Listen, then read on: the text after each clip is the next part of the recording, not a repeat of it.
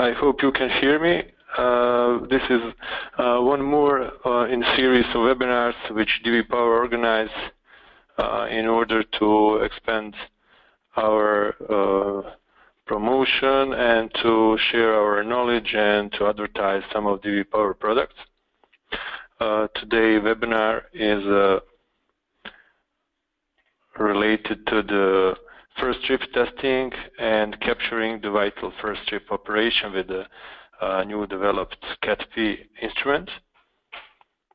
My name is Budo Milovic, and it will be my pleasure to introduce you some new insights into the first trip testing, which is a completely new approach to the circuit breaker testing and condition assessment of circuit breakers.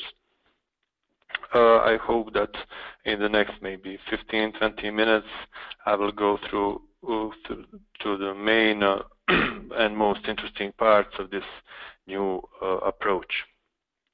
So as most of you know, circuit breakers are one of the most important parts in the substations, and their main function is to interrupt fault currents and protect very expensive not just power electric equipment, but also electronic equipment.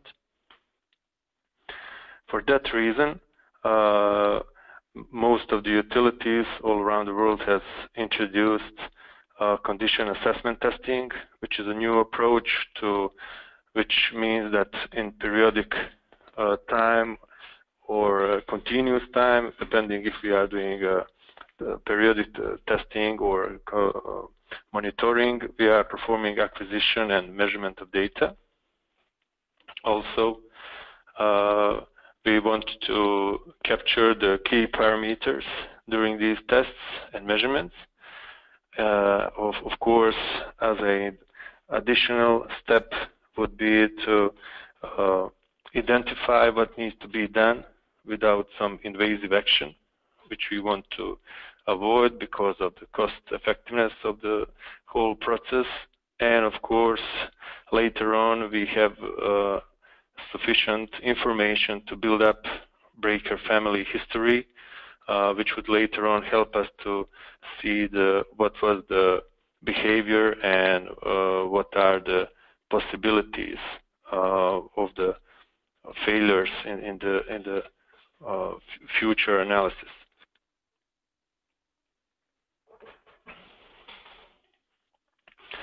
So during the circuit breaker testing, we would like to identify units which are most likely to fail.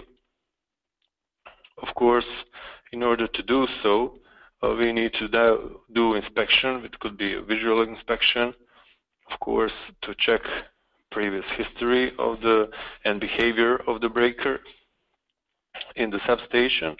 And of course, we can do disassembling of the breaker, which is not most wanted solution, because in that case we introduce additional costs into already very expensive procedure of circuit breaker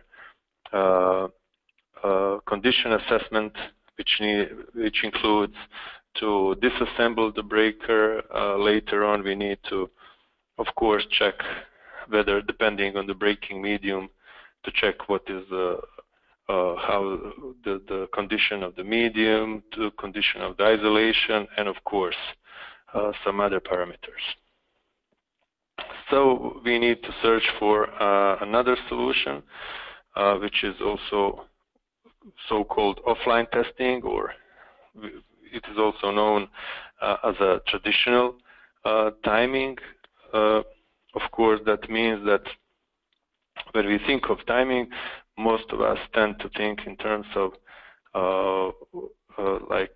circuit breaker includes measurement, contact resistance, time of the timing measurement of the main contacts, velocity, bounce, etc. These measurements are critical to the circuit breaker operation integrity, so there can be little dispute of this fact. Circuit breaker manufacturers provide these operational parameters as they are related to these measurements. So in order to perform these tests, circuit breaker must be removed from service and grounded for safety reasons. Of course, we need these parameters to compare